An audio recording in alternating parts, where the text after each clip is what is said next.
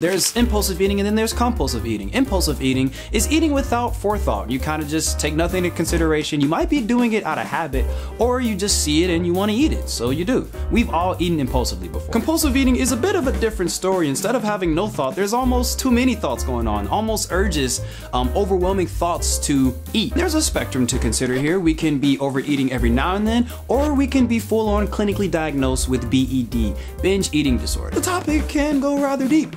But I got you, like always, let's get into it. I want to lead with this. You may be here because you eat when you're already full, or you may eat when you're bored, or you might go for seconds and thirds when you're already full, or you kind of have a habit of grabbing a repeated snack, just repeated handfuls of a certain snack, when you probably feel like you've reached the limit. All overeating isn't the same, and everyone doesn't regard the same situation with the same logic. Sometimes someone might see something as eating when you're bored as a problem, but others might not see that as a problem. How you define overeating is up to you. Luckily, if you strip all the extra stuff away, we're kind of dealing with the same issue here at the root.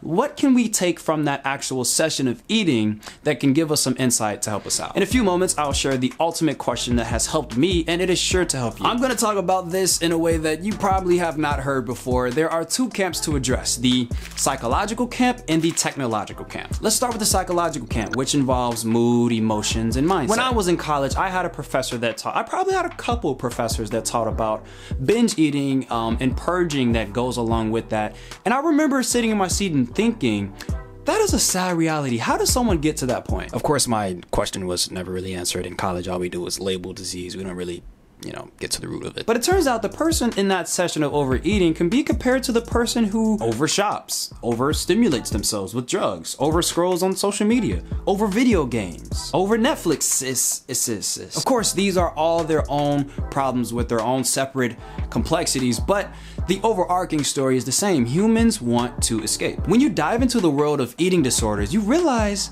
no one is really talking about the food that you eat. It's more about the mindset that you have. We go throughout our day moving, working, communicating, playing, but we never really pause to be mindful. We might have some negative feelings that we never address, and they just kind of fester inside of us, and we subconsciously decide to avoid them. And sometimes we just turn to food to feel better. I remember one time on my way back from work, I was driving and I was just in a bad mood, not in a road rage kind of way, but I was just feeling down. And you guys know I'm a generally happy dude. Oh, no. But I would have these days where I'd be in such a poor mood, and I didn't even know why. For some reason, I was able to muster up the conscious awareness to ask myself why I felt so down on my drive home. I told myself, my day went fairly well. Why do I feel so down? And it took me a few miles of contemplation to get at the root of the problem. Did someone treat me wrong? No. Did I mess something up? No. But then it hit me.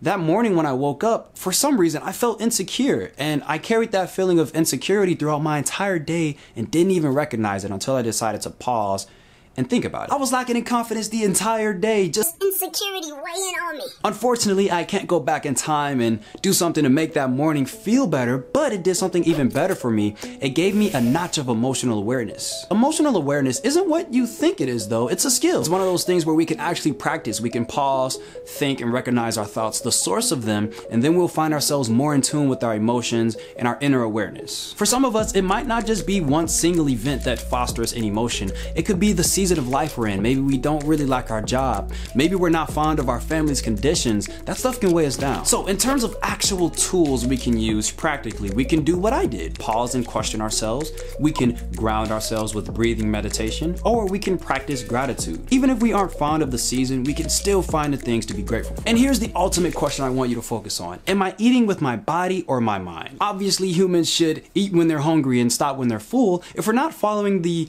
parameters of what we think normal eating should look like, then we're probably eating with our mind. Eating just because you see it or think of it. One of the best things we can do is just pause and be, am I hungry? And just ask ourselves that general awareness of the body, listening to our body. Oh man, it's so powerful. I guarantee you asking that question when you feel like you want to overeat, it's going to help you immensely. And we'll talk a little bit more about that in part 2. Let's go over the nitty-gritty of overeating. When you want to understand the mechanism behind something in the body, an anatomy and physiology textbook usually does the trick. Oh wait, let me get a shot of the authors. The authors of this one state, it seems that the brain's reward system gives off fireworks in the form of rising dopamine levels with sugar ingestion. Perhaps this response is the genesis of overeating, hedonistic behavior. So what are we getting from this? Food brings us joy. We are wired to really enjoy our food. But this is also the first time that we brought up hedonistic behavior. Sometimes we're not even looking to escape. We might already be in a good mood. We just want to feel even better. In this case, it's not escapism, it's hedonistic. Hedonic eating can take place if we simply lack joy in other areas of our lives. Kari or Carrie Dahlgren, listen.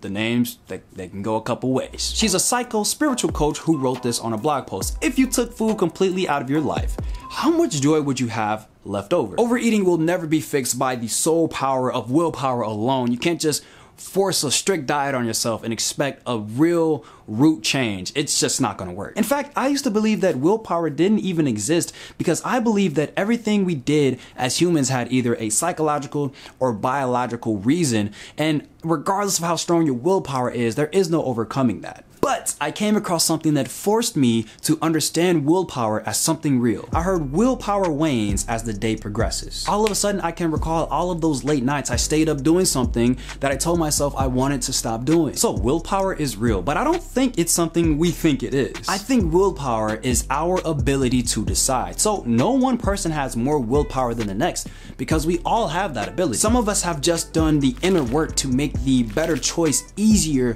to make. Developing the skill of emotional awareness and intelligence is going to be your best bet to make the better decision. So that concludes the psychological side, but we still have to go over the technological side. We'll do that in part 2, which I cannot wait to share. You forgot about it already. The technological side, we still gotta talk about it. Now, we didn't cover every nook and cranny behind the